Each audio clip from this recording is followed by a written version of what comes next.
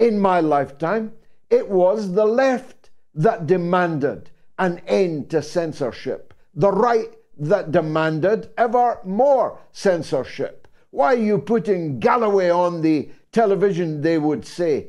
Not 20 years ago in the context of the Iraq War. Why are you giving Galloway all this airtime to pollute the airwaves with his anti-war messages, and also eloquently too, if I say so myself? The opposite has now happened.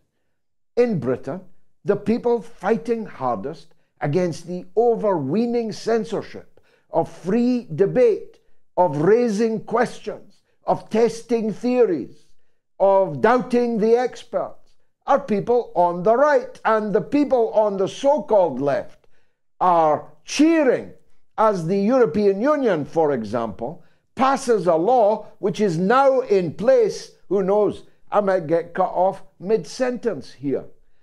The spreading of disinformation as defined by them and nobody else, with no recourse to any court in any land, will lead to the social media companies being told to remove, to block, and to censor the points of view that the European Union decides are disinformation.